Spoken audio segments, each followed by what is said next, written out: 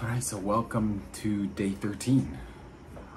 Every Sunday I like to spend a little bit of time and reflect about some of the things I've done and think about what changes I can make to my life long term that I can actually keep. Now, week number 1, I decided 8:30 is my cutoff time for all sorts of screen time. Besides editing. So no TV, no social media, no phone, nothing like that.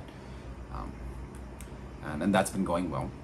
Now for week 2, I decided, okay, perfect. I want to at least include 30 minutes of editing on the day.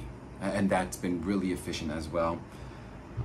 And for this upcoming week, week 3, I wanted to add something else. Either adopt a good habit or remove a bad habit. From the previous 2 weeks, even though I've been doing pretty well on it, I've realized that that's a lot.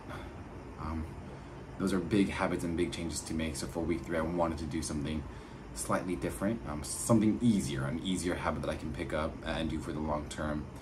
And I think for me, that's something as simple as make my bed.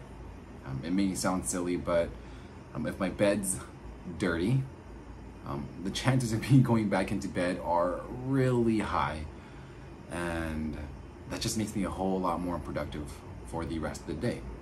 So the rule that I want to adopt for this week, and hopefully for the rest of my life, is make the bed before noon. And I think that's a pretty simple rule to adopt, and we'll see how it goes. Truthfully, it's been pretty difficult editing for 30 minutes on the daily. So I didn't want to add anything more strenuous to my life.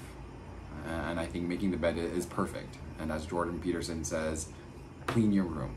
Your mind is really, your room really allows you to distinguish chaos from order. And if you clean your room, it just makes everything better. So that's what we're gonna go ahead. And we're gonna end the, I think, second full weekend with no drinking, and things are, I think, slowly getting better.